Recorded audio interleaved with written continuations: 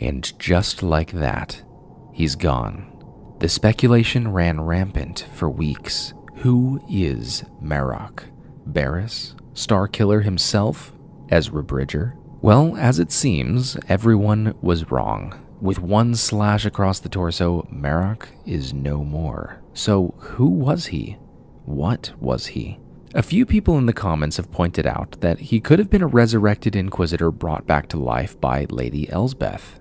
As far as I'm aware, we don't see Marrok until she is freed from the New Republic custody in the beginning of the first episode. So how does this work exactly? That is beyond me. I'm not the most knowledgeable about the Star Wars universe, and when it comes to the Night Sister, sorcery, and witchcraft, I'm quite inexperienced.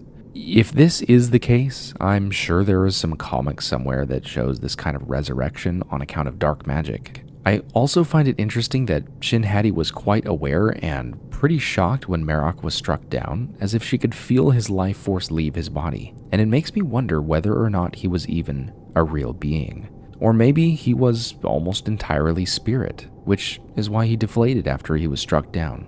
And this is very reminiscent of how Ahsoka defeated the Inquisitor in Tales of the Jedi. Whatever was behind that mask seemed to deflate in a very similar way. Another detail that I love about this fight is that the final act of the duel is very brief.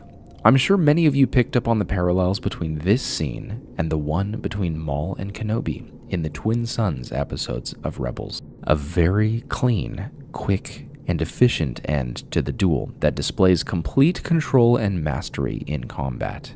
And also notice how calm she is in this fight, just as she was against the other Inquisitor. The opponent relied on intimidation to catch Ahsoka off guard.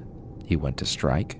Ahsoka finds her opening, makes her move, and the fight is over. A beautiful duel, some brilliant storytelling, and a great episode.